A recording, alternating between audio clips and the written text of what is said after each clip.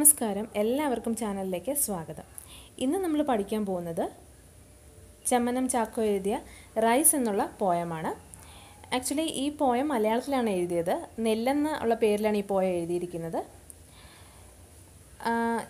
ഇത് ഇംഗ്ലീഷിലേക്ക് ട്രാൻസ്ലേറ്റ് ചെയ്തപ്പോഴാണ് റൈസ് എന്നുള്ള പേര് കൊടുത്തത്. ഈ ഒരു പോയം പഠിക്കുന്നതിനേക്കാളും മുൻപ് നമ്മൾ ആ റൈറ്ററെ പറ്റി അറിഞ്ഞിരിക്കണം. കാരണം നിങ്ങൾ ക്രിട്ടിക്കൽ സമ്മറി എഴുതുമ്പോഴായാലും അല്ലെങ്കിൽ ഈ ഒരു ലെസണിൽ നിന്ന് ഉള്ള ക്വസ്റ്റ്യൻസിന് ആൻസർ ചെയ്യുമ്പോഴായാലും ഈ പോയിൻറ്റ്സൊക്കെ വളരെയധികം പ്രയോജനപ്പെടും. റൈറ്ററിനെ പറ്റിയിട്ടുള്ള ഈ പോയിൻറ്റ്സൊക്കെ വളരെയധികം പ്രയോജനപ്പെടും.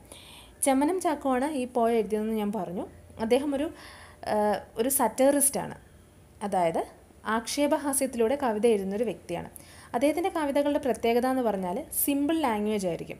വായിക്കുമ്പോൾ തന്നെ ഫസ്റ്റ് റീഡിങ്ങിൽ തന്നെ നമുക്ക് കാര്യങ്ങൾ മനസ്സിലാവും. പക്ഷേ ഒന്ന് ഇരുന്ന് ചിന്തിക്കുമ്പോഴാണ് നമുക്ക് മനസ്സിലാവുന്നത് അദ്ദേഹം വിമർശിച്ചിരിക്കുന്ന കാര്യങ്ങളെന്ന് പറയുന്നത് സമൂഹത്തിൽ നടക്കുന്ന അനീതികളെ അല്ലെങ്കിൽ സോഷ്യൽ ഇഷ്യൂസിനെ ആയിരിക്കും അദ്ദേഹം തമാശ രൂപേണ വിമർശിച്ചിരിക്കുന്നത്. വളരെ രസമാണ് ഇദ്ദേഹത്തിൻ്റെ പോയംസ് വായിക്കാൻ. അതുപോലെ ഇദ്ദേഹത്തിൻ്റെ മറ്റൊരു പ്രത്യേകത എന്ന് പറഞ്ഞാൽ ഓൾറെഡി ഞാൻ പറഞ്ഞു, സിമ്പിൾ ലാംഗ്വേജാണ്. സമൂഹത്തിലെ കാര്യങ്ങളെ വിമർശിച്ചുകൊണ്ടാണ് ഹാസ്യരൂപേണയാണ് കാര്യങ്ങൾ എഴുതുന്നത്. അപ്പം ഇതാണ് ചെമ്മനം ചാക്കോ. ഈ ഒരു പെർട്ടിക്കുലർ പോയം ഇംഗ്ലീഷിലേക്ക് ട്രാൻസ്ലേറ്റ് ചെയ്തത് അയ്യപ്പ പണിക്കർ എന്ന മറ്റൊരു കവിയാണ്. അദ്ദേഹമാണ് റൈസ് എന്ന നിങ്ങൾ പഠിക്കുന്ന ട്രാൻസ്ലേഷൻ എഴുതിയത്. അപ്പോൾ നമുക്ക് ഈ പോയത്തിലേക്ക് കടക്കാം. ഈ കാണുന്നതാണ് അദ്ദേഹത്തിൻ്റെ ഫോട്ടോ. അപ്പോൾ നമുക്ക് ഈ പോയത്തിലേക്ക് കടക്കാം. Read and enjoy. Towards the close of her speech, Wangari Maathai nostalgically recalls the natural world which she inherited from her parents and which has come to devastation with the passage of time. അപ്പോൾ വാങ്കാരി മെത്തായുടെ സ്പീച്ചിൻ്റെ last വന്നിട്ട് അവർ പറയുന്നുണ്ട്, അവർ കുഞ്ഞു പ്രായത്തിൽ ഒരു സ്ട്രീമിൽ പോയി വെള്ളം എടുത്തിരുന്നുവെന്നും അപ്പോൾ സ്ട്രീമിൽ നിന്ന് നേരിട്ട് വെള്ളം കുടിച്ചിരുന്നുവെന്നും ടാഡ്പോൾസ് തവള കുഞ്ഞുങ്ങളെ കണ്ടിരുന്നുവെന്നും അങ്ങനത്തെ കുറേ കാര്യങ്ങൾ അവർ പറയുന്നുണ്ട്. അതുപോലെ അവർ പറയുന്നത് അവരുടെ ജനറേഷൻ, അവരുടെ അമ്മയുടെ ജനറേഷനൊക്കെ അവരുടെ പാരൻസിൻ്റെ ജനറേഷൻ അവർക്ക് ഗിഫ്റ്റ് ചെയ്തതാണ് അത്രയും പ്യുവറായിട്ടുള്ള ഭൂമി. പക്ഷേ നമ്മുടെ ഫ്യൂച്ചർ ജനറേഷന് നമുക്ക് അങ്ങനത്തെ ഭൂമി ഗിഫ്റ്റ് ചെയ്യാൻ പറ്റുന്നില്ല. അപ്പോൾ നമ്മൾ അതിനുവേണ്ടി ശ്രമിക്കണം എന്നാണ് പറയുന്നത്. So we cannot but share the sentiments of the Nobel laureate.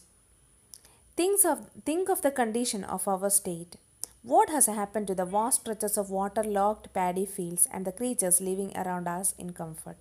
അപ്പം നമുക്കൊരിക്കലും വാങ്കാരി മാതായി പറയുന്ന പോലെ സ്ട്രീമിൽ നിന്ന് വെള്ളം കുടിച്ച കഥയും ടാഡ്പോൾസിനെ കണ്ട കഥയും ഒന്നും നമുക്ക് പറയാൻ പറ്റില്ല. കാരണം നമ്മുടെ നാട്ടിൽ സ്ട്രീമൊന്നും അത്രയും ഇല്ല, അല്ലെങ്കിൽ അത്രയും പ്യുവർ ആയിട്ടുള്ള സ്ട്രീം ഉണ്ടെങ്കിലും ആ സ്ട്രീമെല്ലാം പൊല്യൂട്ടഡ് ആയിരിക്കും. നമുക്ക് നേരിട്ട് അങ്ങനെ വെള്ളം കുടിക്കാനൊന്നും പറ്റില്ല. അപ്പം നമ്മുടെ സ്റ്റേറ്റിൻ്റെ അവസ്ഥ എന്ന് ചിന്തിച്ച് നോക്കാനാണ് പറയുന്നത്. പണ്ട് കേരളം എന്ന് പറയുമ്പോൾ പെട്ടെന്ന് എല്ലാവരുടെയും ഗോഡ്സ് ഓൺ കൺട്രി എന്ന് പറയുമ്പോൾ എല്ലാവരുടെ മനസ്സിൽ പെട്ടെന്ന് വരുന്നത് കണ്ണെത്താ ദൂരത്തോളം പടർന്നു കിടക്കുന്ന നെൽ കൃഷിയും അതുപോലെ തെങ്ങും തോപ്പും ഒക്കെ ആയിരുന്നു. പക്ഷേ ഇപ്പോൾ അങ്ങനെ പറഞ്ഞാൽ കേരളത്തിൽ അങ്ങനത്തെ കാര്യങ്ങളൊന്നും ഇല്ല, കുറവാണ്. അപ്പം എന്ത് പറ്റി അത്രയും പടർന്നു കിടക്കുന്ന പാഡി ഫീൽഡിനൊക്കെ എന്ത് പറ്റി എന്നാണ് ചോദിക്കുന്നത്. Why we not self-reliant in the production food materials? Why are we not self-reliant in the production food materials? എന്തുകൊണ്ടാണ് നമുക്ക് ആവശ്യമുള്ള ഭക്ഷ്യവസ്തുക്കൾ നമ്മൾ തന്നെ പ്രൊഡ്യൂസ് ചെയ്ത് കഴിക്കാത്തത്? Read the poem and find out the way a poet looks at these issues. ഈ poem വായിച്ച് നോക്കിയിട്ട് പോയറ്റ് ഈ ഇഷ്യൂസ് എങ്ങനെയാണ് കൈകാര്യം ചെയ്യുന്നതെന്ന് നോക്കുക. ശരിക്കും പണ്ടത്തെ കാലത്തൊക്കെ നമുക്ക് ആവശ്യമുള്ള ഭക്ഷ്യവസ്തുക്കൾ നമ്മൾ തന്നെ കൃഷി ചെയ്ത് എടുക്കുമായിരുന്നു പതിവ്. പക്ഷേ ഇപ്പോൾ അങ്ങനെയല്ല, എല്ലാം പാക്കറ്റ് ഫുഡിലേക്ക് മാറിയിരിക്കുന്നു. അപ്പം ഇങ്ങനെയുള്ള കാര്യങ്ങൾ ആണ് ഈ ഒരു പെർട്ടിക്കുലർ പോയത്തിലൂടെ പറയുന്നത്. അപ്പോൾ ഈ പോയത്തിലേക്ക് കടക്കുന്നതിന് മുൻപ് നമുക്ക് റൈറ്ററെ പറ്റിയിട്ടൊന്ന് നോക്കാം. ജസ്റ്റ് ഞാൻ പറഞ്ഞിരുന്നു എങ്കിലും ഇതിൽ പറഞ്ഞിരിക്കുന്നത് എന്താണെന്ന് നോക്കാം. കാരണം നിങ്ങൾക്ക് ഈ പോയത്തെ പറ്റിയിട്ട് ക്രിട്ടിക്കൽ സമ്മറി എഴുതേണ്ടി വന്നു കഴിഞ്ഞാൽ ഈ ഇൻട്രൊഡക്ഷൻ വെച്ചിട്ട് നിങ്ങൾക്ക് എഴുതാൻ പറ്റും.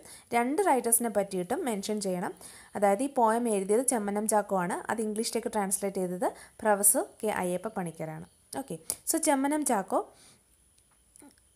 അദ്ദേഹം മൂലക്കുളം എന്നുള്ള ഒരു പ്ലേസിലാണ് ജനിച്ചത്. പിന്നെ അദ്ദേഹം ഒരു മലയാളം പോയട്രിയിൽ അദ്ദേഹത്തിൻ്റേതായിട്ടൊരു സ്പേസ് ഉണ്ടായിരുന്നു.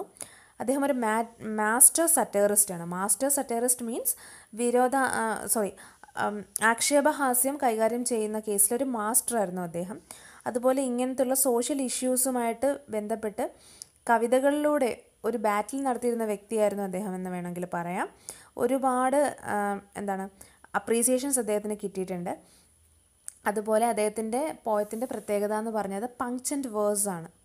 അതായത് ശക്തമായ വരികളാണ് അദ്ദേഹത്തിൻ്റെ, അല്ലെങ്കിൽ ശക്തമായ ആക്ഷേപഹാസ്യത്തിലൂടെ പ്രകടിപ്പിക്കുന്ന പ്രകടിപ്പിക്കാനുള്ള ആ ഒരു കഴിവാണ് അദ്ദേഹത്തിൻ്റെ പ്രത്യേകത. Professor doctor K Ayyappa Panicker, അദ്ദേഹവും മലയാളത്തിലെ ഫേമസ് ആയിട്ടുള്ള പോയിറ്റാണ്, ലിറ്റററി ക്രിട്ടിക്കാണ്, ഒരു അക്കാഡമിഷ്യനാണ്, അതുപോലെ തന്നെ ഒരു റിനൗണ്ട് സ്കോളറാണ്. അതുപോലെ അദ്ദേഹം മോഡേണിസം എന്നുള്ളൊരു സംഭവം കവിതകളിലേക്ക് കൊണ്ടുവന്ന വ്യക്തിയാണ്. അദ്ദേഹത്തിൻ്റെ ഫേമസ് ആയിട്ടുള്ള വർക്ക് കുരുക്ഷേത്രം എന്നുള്ള വർക്കാണ്, 1960 പബ്ലിഷ് ചെയ്ത കുരുക്ഷേത്രം. അദ്ദേഹത്തിൻ്റെ പ്രത്യേകത, അദ്ദേഹം ഒരു വെൽ നോൺ ടീച്ചറായിരുന്നു. ഒരുപാട് കോളേജസിലും യൂണിവേഴ്സിറ്റീസിലും ഒക്കെ പഠിപ്പിച്ചിട്ടുള്ള വെൽ നോൺ ടീച്ചറായിരുന്നു. അദ്ദേഹം റിട്ടയർ ചെയ്യുന്നത് institute of English, university of കേരളയുടെ PG ഡിപ്പാർട്ട്മെൻറ്റാണ് ഇൻസ്റ്റിറ്റ്യൂട്ട് ഓഫ് ഇംഗ്ലീഷ്. അപ്പം അവിടെ നിന്നാണ് അദ്ദേഹം റിട്ടയർ ചെയ്യുന്നത്. നമുക്ക് ഈ പോയത്തെ പറ്റിയിട്ട് നോക്കാം. ഈ പോയം 2 പാർട്സായിട്ടാണ് കൊടുത്തിരിക്കുന്നത്. ഫസ്റ്റ് പാർട്ട് വന്നിട്ട് ഇദ്ദേഹത്തിൻ്റെ ഇമാജിനേഷനും, സെക്കൻഡ് പാർട്ട് വന്നിട്ട് അദ്ദേഹത്തിൻ്റെ ആ ഒരു റിയാലിറ്റിയുമാണ്. നമ്മളൊരു കാര്യത്തെപ്പറ്റി ചിന്തിക്കുമ്പോൾ നമ്മുടെ മനസ്സിലേക്ക് വരുന്ന ഒരു ഇമാജിനേഷൻ, പിന്നെ റിയാലിറ്റി, അല്ലേ? ഇപ്പോൾ നമ്മൾ എന്താണ് പറയുക, നമ്മുടെ നാടിനെ പറ്റി ഓർക്കുമ്പോൾ നമ്മുടെ മനസ്സിലേക്ക് ഓടി വരുന്നത് ശരിക്കും ഇങ്ങനെ തെങ്ങും തോപ്പുകളും അതുപോലെ വയലുകളും അങ്ങനെയുള്ള ഒരു ചിന്തയായിരിക്കും. കേരളത്തെ പറ്റി നിറയെ ഗ്രീനറി ആയിരിക്കും. പക്ഷെ റിയാലിറ്റി ശരിക്കും അങ്ങനെയാണോ? അപ്പം ആ ഒരു കാര്യമാണ് ഇതിൽ പറയുന്നത്. സോ നമുക്ക് കവിതയിലേക്ക് കടക്കാം. I come home at the end of 4 years of research in North India, having earned a doctoral degree and generous praise for my work on making toys with husk. Bored with eating chapatis day after day, I am eager to eat a meal of Adigira rice. So ഞാൻ നാട്ടിലേക്ക് വരികയാണ്. North ഇന്ത്യയിൽ നിന്ന് അവസാനം 4 വർഷത്തെ റിസർച്ചിന് ശേഷം നാട്ടിലേക്ക് വരികയാണ്. എനിക്കൊരു ഡോക്ടറൽ ഡിഗ്രി കിട്ടി. Having earned A doctoral degree, PhD കിട്ടി. And generous price for my work on making toys with husk. Husk വെച്ചിട്ട്, ഹസ്ക് എന്ന് പറയുമ്പോൾ ശരിക്കും ജനറൽ മീനിങ് എന്ന് പറയുമ്പോൾ തോട്, അല്ലെങ്കിൽ തോടെന്നുള്ള മീനിങ് ആണ്. ഇപ്പോൾ തെങ്ങിൻ്റെ തൊണ്ടില്ലേ, അല്ലെങ്കിൽ നെല്ലിലെ ഉമിയില്ലേ, അതൊക്കെയാണ് ശരിക്കും ഹസ്ക് എന്ന് പറഞ്ഞാൽ. എന്നാൽ ഈ ഒരു പെർട്ടിക്കുലർ കവിതയിൽ ഹസ്ക് എന്ന് പറഞ്ഞാൽ ഉദ്ദേശിക്കുന്നത് ഈ നെല്ലിൻ്റെ ഉമിയാണ്. And generous price for my work on making toys with husk. അപ്പം നെല്ലിൻ്റെ ഈ ഉമി വെച്ചിട്ട് എങ്ങനെ ടോയ്സ് ഉണ്ടാക്കാം എന്നുള്ളതിൽ ഒരു ഡോക്ടറേറ്റ് ഡിഗ്രി എടുത്തുകൊണ്ടാണ് അദ്ദേഹം നാട്ടിലേക്ക് വരുന്നത്. ബോർഡ് വിത്ത് eating chapatis day after day. അപ്പം നോർത്ത് ഇന്ത്യയിലെ ഒരു ഫുഡ് സ്റ്റൈൽ എന്ന് പറയുമ്പോൾ നമ്മുടെ ഫുഡുമായിട്ട് എൻറ്റയർലി ഡിഫറെൻ്റ് ആണ്. നോർത്ത് ഇന്ത്യയിലെന്ന് പറയുമ്പോൾ അവർ കൂടുതലും ചപ്പാത്തിയും ദാൽ കറിയും ഒക്കെയാണ് അവർ യൂസ് ചെയ്യുന്നത്. I am eager to eat A meal of അതികിര rice. അപ്പോൾ ഡോക്ടറൽ ഡിഗ്രിയുടെ ഭാഗമായിട്ട് നോർത്ത് ഇന്ത്യയിൽ വളർന്നു. നാടിനെ പറ്റിയിട്ട് വളരെ നൊസ്റ്റാൾജിയ ആയിട്ടുള്ളൊരു ഓർമ്മയായിരുന്നു. 4 വർഷത്തെ ഡോക്ടറൽ ഡിഗ്രിക്ക് ശേഷം അദ്ദേഹം തിരിച്ച് നാട്ടിലേക്ക് വരികയാണ്. വരുമ്പോൾ ചപ്പാത്തി തിന്ന് മടുത്തിട്ടാണ് വരുന്നത്. അപ്പോൾ അതികിര റൈസിൻ്റെ ഒരു വെറൈറ്റിയാണ് ഈ അതികിര റൈസ് എന്ന് പറയുന്നത്. അപ്പം അത് കഴിക്കാനായിട്ടാണ് അദ്ദേഹം നാട്ടിലേക്ക് വരുന്നത്. It will be planting season when I get there. And my father, his handloom dhoti stained with yellow mud, excited about the waters of the Warangal Canal. അപ്പോൾ ഞാൻ നാട്ടിലേക്ക് ചെല്ലുമ്പോൾ അത് പ്ലാന്റിങ് സീസൺ ആയിരിക്കും, ഞാറ് നടുന്ന സമയമായിരിക്കും. അച്ഛൻ തൻ്റെ ഈ ഹാൻഡ്ലൂം ധോത്തിയിൽ നിറയെ ചെളിയായിട്ട് അച്ഛൻ ഇങ്ങനെ വയലിൽ നിൽക്കുന്ന ഒരു കാഴ്ചയായിരിക്കും ഞാൻ അങ്ങോട്ട് ചെല്ലുമ്പോൾ കാണുക എന്നാണ് ഇദ്ദേഹം പറയുന്നത്. അതായത് വാരങ്ങൽ കനാലിലെ വെള്ളം ഇങ്ങനെ പാടത്തേക്ക് കൊണ്ടുവന്നിട്ട് പാടം മുഴുവൻ ഇങ്ങനെ ഉഴുതു മറിച്ചുകൊണ്ട് നിൽക്കുന്ന സമയത്തായിരിക്കും ഞാൻ നാട്ടിലേക്ക് ചെല്ലുക. Will greet me from the fields below our house. അച്ഛൻ എന്ത് ചെയ്യുമെന്നാണ് പറയുന്നത്? വിൽ ഗ്രീറ്റ് മീ, എന്നെ കാണുന്ന ഉടനെ ഇങ്ങനെ സംസാരിക്കും. എന്നെ കാണുമ്പോഴേ സംസാരിച്ചുകൊണ്ട് അച്ഛൻ എൻ്റെ വീടിന് താഴെയുള്ള വയലിൽ പണി ചെയ്തുകൊണ്ട് നിൽക്കുകയായിരിക്കും. അമിസ് the shouts of പ്ലവിങ് with several ഓക്സൺ. അച്ഛൻ്റെ സൗണ്ട് കൂടാതെ വേറെ ആരുടെ സൗണ്ടും കൂടി കേൾക്കാൻ പറ്റും. അവിടെ നിലം ഉഴുതുകൊണ്ട് നിൽക്കുന്ന ഓക്സനെ നയിക്കുമ്പോൾ ഒരു സൗണ്ട് ഉണ്ടാക്കുമല്ലോ. അതായത് നിലം ഉഴാനായിട്ട് കാളയെ ഇങ്ങനെ മുന്നോട്ട് കൊണ്ടുപോകുമ്പോൾ നിലം ഉഴുന്ന ആൾ സൗണ്ട് ഉണ്ടാക്കിയിട്ടല്ലേ കാളയെ മുന്നോട്ട് കൊണ്ടുപോകുന്നത്. അപ്പം ശരിക്കും ആ ഒരു സൗണ്ടും അച്ഛൻ്റെ സൗണ്ടും എല്ലാം ഇങ്ങനെ മുഴങ്ങി കേൾക്കുമെന്നാണ് പറയുന്നത്. The oxen will stop when they see me, walking with my suitcase, and my father, without smiling the smile slowly forming on his lips, will call from the field, and when did you start from there? ആ സമയത്ത് എന്നെ കാണുമ്പോൾ കാളകളും നിൽക്കും, അച്ഛനും അവിടെ നിൽക്കും. എന്നിട്ട് ഞാൻ എൻ്റെ സ്യൂട്ട് കേസുമായിട്ട് ഇങ്ങനെ നടന്ന് ചെല്ലുമായിരിക്കും. അപ്പോൾ അച്ഛൻ എന്നെ കാണുമ്പോൾ ചിരിക്കാതെ ചിരിച്ചു എന്ന് വരുത്തി. അതായത് അച്ഛൻ ഇത്തിരി ഗൗരവക്കാരനാണ്. അപ്പം എന്നെ കാണുമ്പോൾ ചിരിക്കുന്നുണ്ട്, എന്നാൽ യഥാർത്ഥത്തിൽ ചിരിക്കുന്നുമില്ല. ആ ഒരു രീതിയിൽ ജസ്റ്റ് ഒന്ന് ചെറുതായിട്ടൊന്ന് പുഞ്ചിരിച്ചുകൊണ്ട് ചോദിക്കും, നീ എപ്പോഴാണ് അവിടെ നിന്ന് തിരിച്ചത്? My little brother carrying the tender saplings to be planted in the field where the ploughing is done. അപ്പോൾ അവിടെ ഉഴുതോണ്ട് നിൽക്കുകയാണ് അല്ലേ, കാളകൾ ഉഴുതോണ്ട് നിൽക്കുകയാണ്. അപ്പോൾ അവിടെ എൻ്റെ കുഞ്ഞനുജൻ എന്ത് ചെയ്യും? ടെൻഡർ സാപ്ലിങ്സ്, ചെറിയ ഞാറില്ലേ, ചെറിയ ചെടിയുമായിട്ട് ഇങ്ങനെ അങ്ങോട്ട് നടന്നു വരും. വിൽ റൺ വെൻ ഹി സീസ് മീ, എന്നെ കാണുമ്പോൾ ഓടി വരും. അതായത് കയ്യിൽ നിറയെ ഞാറ് നടുന്ന ആ ചെടി ഇങ്ങനെ ഇരിക്കുകയാണ്, കയ്യിൽ നെൽച്ചെടി ഇങ്ങനെ ഇരിക്കുകയാണ്. അപ്പോൾ അതുമായിട്ട് ഇങ്ങനെ വന്നിട്ട് എന്നെ കാണുന്നുണ്ടെങ്കിൽ ഓടി വരും. വന്നിട്ട് ഉറക്കെ വിളിച്ച് പറയും, within the year shot of the house, ചെവി പൊട്ടുമാറ് ഉറക്കെ വിളിച്ച് പറയുന്നത് എന്താണ്? മദർ, ബ്രദേഴ്സ് അറൈവ്ഡ്, അമ്മേ ആര് വന്നു? ചേട്ടൻ വന്നു എന്ന് പറയും. Walking cautiously along the dike so as not to upset the baskets full of seed, I will reach home in good time at last. Just my mother drains the well-cooked rice. Oh train, will you run a little faster? Let me get home quickly and eat my fill. അങ്ങനെ ഞാൻ നടന്ന് വീട്ടിലേക്ക് ചെല്ലുമ്പോൾ എൻ്റെ അമ്മ എന്ത് ചെയ്യുമായിരിക്കും? അമ്മ അരി ഇങ്ങനെ വാർന്ന് ഇങ്ങനെ വെക്കുകയായിരിക്കും. അപ്പോൾ ഞാൻ അധിക റൈസ് കഴിക്കാനുള്ള കൊതിയും കൊണ്ടാണ് റൈറ്റർ നാട്ടിലേക്ക് പോകുന്നത്. അപ്പോൾ അമ്മ ആ ചോറ് ഇങ്ങനെ വെച്ച് ഇങ്ങനെ ശരിയാക്കി വെക്കുമായിരിക്കും. എന്നിട്ട് റൈറ്റർ ട്രെയിനിനോട് പറയാണ്, ഓ train, will you run A little faster? ട്രെയിനെ കുറച്ച് സ്പീഡിലൊന്ന് പോകുമോ? Let me get home quickly and eat my ഫിൽ. എനിക്ക് പെട്ടെന്ന് വീട്ടിൽ ചെന്നിട്ട് ചോറ് കഴിക്കാൻ അത്രയ്ക്ക് കൊതിയാവുന്നു, ട്രെയിൻ സ്പീഡിലൊന്ന് പോകുമോ എന്ന് ചോദിക്കുന്നു. അപ്പോൾ എന്താണ് റൈറ്റർ പറയുന്നത്? രണ്ട് സൈഡിലും ഇങ്ങനെ ഞാറ് നടാനുള്ള ആ ചെടികളെ ശല്യം ചെയ്യാതെ വരമ്പിലൂടെ ശ്രദ്ധിച്ച് നടന്ന് ഞാൻ വീട്ടിലേക്ക് ചെല്ലുമ്പോൾ അമ്മ എന്ത് ചെയ്യുമായിരിക്കും? അരി വാർന്ന് വെക്കുമായിരിക്കും. എന്നെ കാണുന്നുടനെ അമ്മ സന്തോഷത്തോടെ ഇങ്ങനെ ആ അരി വാർന്നിങ്ങനെ വെക്കുകയാണ്. അപ്പോൾ പെട്ടെന്ന് ചോറ് കഴിക്കാൻ പറ്റുമല്ലോ എന്നുള്ള ചിന്തയിൽ ഇദ്ദേഹം ട്രെയിനിനോട് പറയാണ്, ഇത്രയും കൂടെ സ്പീഡിലൊന്ന് പോയിക്കൂടെ, എനിക്ക് ചോറ് കഴിക്കാമല്ലോ. ഇത്രയുമാണ് ഡ്രീംസ്. അദ്ദേഹത്തിൻ്റെ ചിന്തകളാണ് ഇത്രയും, അദ്ദേഹത്തിൻ്റെ ഇമാജിനേഷനാണ് ഇത്രയും. ഇനിയുള്ളത് റിയാലിറ്റിയാണ്, part 2. The bus stops on the road across from the house. When I left this place, palm-thatched houses could be seen in the distance on the right, but now there is nothing except for trees. How the place has changed. So the bus stops on the road. Bus റോഡിൽ നിൽക്കുമ്പോൾ, എൻ്റെ വീട്ടിനടുത്തുള്ള bus സ്റ്റോപ്പിൽ bus നിൽക്കുമ്പോൾ, when I left this place, palm-thatched houses could be seen. ഞാൻ ഈ സ്ഥലത്തുനിന്ന് 4 വർഷം മുൻപ് പോകുമ്പോൾ ഇവിടെയെല്ലാം കുഞ്ഞു കുഞ്ഞു വീടുകൾ, ഓലക്കുടിലുകൾ കാണാൻ പറ്റുമായിരുന്നു. ദൂരെ നിന്ന് നോക്കുമ്പോൾ തന്നെ ഓലക്കുടിലുകൾ കാണാൻ പറ്റുമായിരുന്നു. വളരെ മനോഹരമായൊരു ദൃശ്യമായിരുന്നു. പക്ഷേ ഇപ്പോൾ ഒന്നുമില്ല, എക്സെപ്റ്റ് ഫോർ ട്രീസ്. കുറച്ച് മരങ്ങൾ അവിടെ ഇവിടെ നിൽപ്പുണ്ടെന്നല്ലാതെ ഒന്നുമില്ല. How the place has changed. ഈ സ്ഥലം എങ്ങനെയാണ് ഇത്രയും മാറിപ്പോയത്? Rubber plants twice my height now stand in rose around me on the ridge wear Mordaunt and വെള്ളാരൻ used to be sown and confuse my path as I walk alone. So Mordaunt വെള്ളാരൻ എന്നൊക്കെ പറയുന്നത് നെല്ലിൻ്റെ വിവിധ ഇനം നെല്ലുകളാണ്. അപ്പോൾ അതികിര എന്ന് പറഞ്ഞ rice ഉണ്ടെന്ന് പറഞ്ഞില്ലേ, അതുപോലെയാണ് മോഡനും വെള്ളാരനും ഒക്കെ. അപ്പോൾ ഇപ്പോൾ കാണുന്നത് എന്താണെന്ന് പറയുന്നത്, കുറേ റബ്ബർ മരങ്ങളാണ് ഇപ്പോൾ കാണുന്നത്. എൻ്റെ നീളത്തെക്കാളും ഇരട്ടി നീളമുള്ള കുറേ റബ്ബർ മരങ്ങളാണ് കാണുന്നത്. അതായത് മോഡനും വെള്ളാരനും ഒക്കെ കൃഷി ചെയ്തിരുന്ന നെല്ല് അല്ലെങ്കിൽ പാടം നികത്തിയിട്ട് പാടത്ത് എന്ത് നട്ടിരിക്കുന്നു? റബ്ബർ നട്ടിരിക്കുന്നു. വീട്ടിലേക്ക് നടന്നു പോകുമ്പോൾ and confuse my path as I walk home. വീട്ടിലോട്ട് പോകുമ്പോൾ ഇത് തന്നെയാണോ വഴി എന്ന് കൺഫ്യൂസ് ചെയ്യിക്കുന്ന രീതിയിൽ രണ്ട് വശത്തും റബ്ബർ മരങ്ങളാണ് നിറഞ്ഞു നിൽക്കുന്നത്. അപ്പം ഇത് തന്നെയാണോ എൻ്റെ വീട്ടിലേക്ക് പോകുന്ന വഴിയെന്ന് എനിക്ക് തന്നെ ഒരു confusion. There is no bustle of men below, no shouts of ploughing.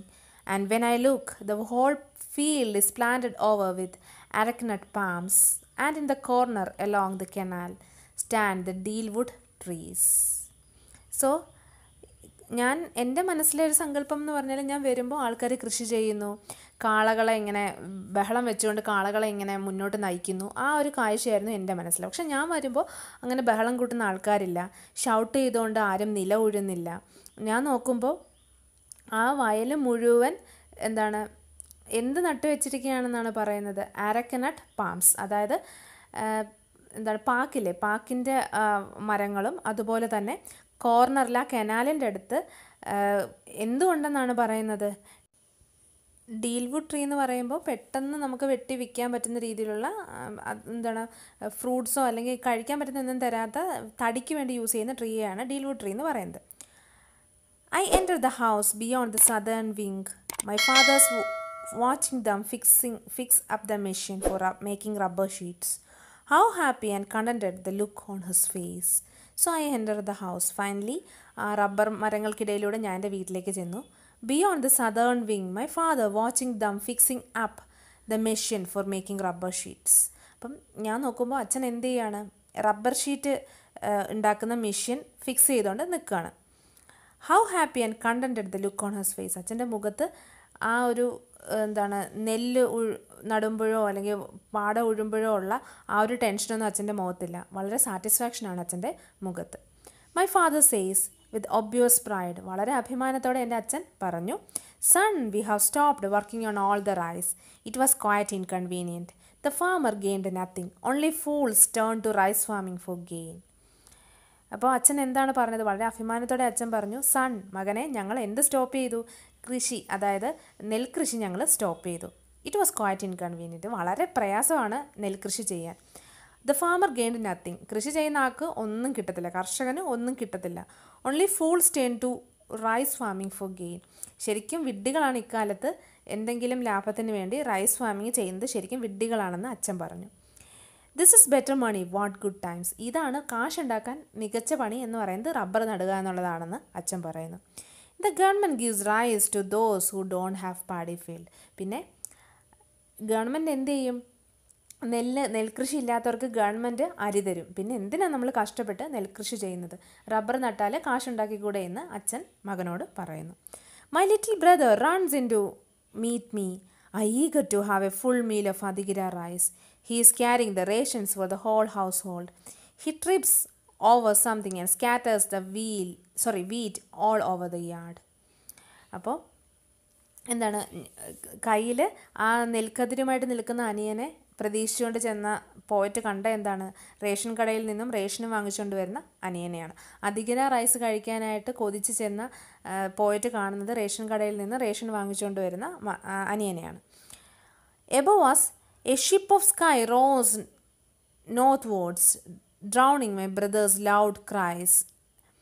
The chief ministers off like an arrow to the center to clamor for more grains, now flying high above the cash crops, now growing tall like the trees, since no one here promotes the farming of rice. അപ്പം പോയിട്ട് പറയുന്നത് എന്താണ്, തൊട്ട് മുകളിൽ ഒരു sound കേൾക്കുന്നു, നോക്കുമ്പോൾ ship of the sky, ആകാശത്തെ കപ്പൽ, അതായത് പ്ലെയിനെയാണ് ഉദ്ദേശിക്കുന്നത്. അപ്പം എയ്റോപ്ലെയിൻ ഇങ്ങനെ പോകുന്നത് കാണുന്നു.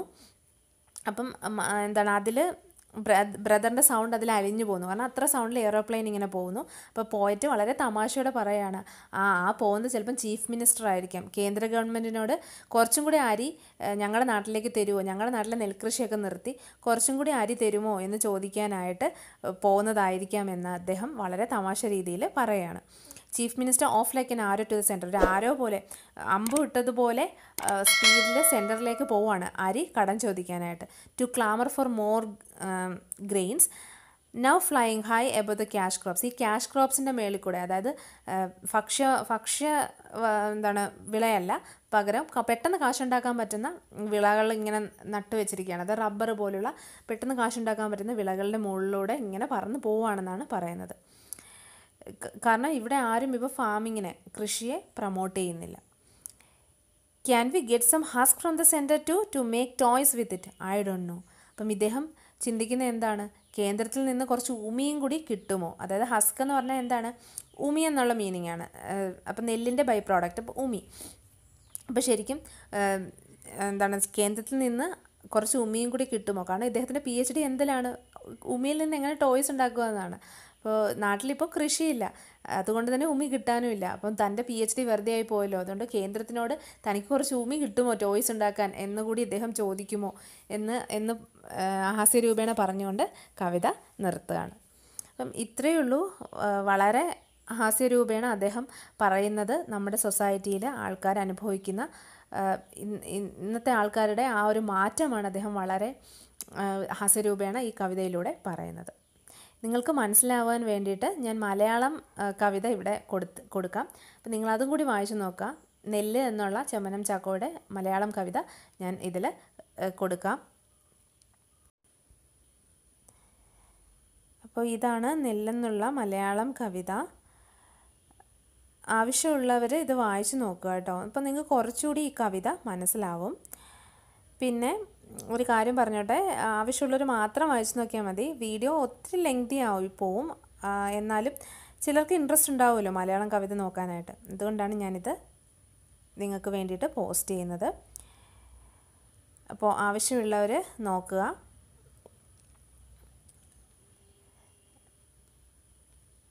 വീഡിയോസ് എല്ലാവരും സബ്സ്ക്രൈബ് ചെയ്യാനായിട്ട് നോക്കുക കേട്ടോ.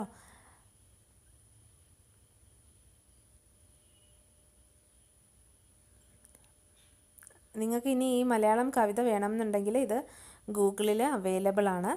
അതോടൊപ്പം നിങ്ങൾക്ക് ഗൂഗിളിൽ നിന്ന് കിട്ടിയില്ല എന്നുണ്ടെങ്കിൽ എന്നോട് ചോദിച്ചു കഴിഞ്ഞാൽ ഞാൻ മെയിൽ ചെയ്ത് തരുന്നതായിരിക്കും. അപ്പം എൻ്റെ മെയിൽ ID ഞാൻ ഡിസ്ക്രിപ്ഷൻ ബോക്സിൽ മെൻഷൻ ചെയ്യുന്നുണ്ട്. അപ്പം നിങ്ങൾ എൻ്റെ മെയിൽ IDയിൽ മെയിൽ ചെയ്ത് ചോദിച്ചാൽ ഞാൻ ഈ ഒരു കവിത നിങ്ങൾക്ക് മെയിൽ ചെയ്ത് തരാം കേട്ടോ. അപ്പം എല്ലാവർക്കും നന്ദി. വീഡിയോസ് എല്ലാവരും കാണുക, പ്രോത്സാഹിപ്പിക്കുക. ഈ എൻ്റെ വീഡിയോസ് വെച്ചിട്ട് നിങ്ങൾ നോട്ട്സൊക്കെ ഉണ്ടാക്കി നോക്കുക. ഞാൻ തന്നിരിക്കുന്ന നോട്ട്സൊക്കെ നിങ്ങൾ പഠിക്കുക. അതിൽ കുറേ എക്സ്ട്രാ പോയിൻറ്റ്സും കൂടി ആഡ് ചെയ്ത് നിങ്ങളുടേതായ രീതിയിൽ നിങ്ങൾ അത് എഴുതുക. അപ്പം എല്ലാവർക്കും നന്ദി.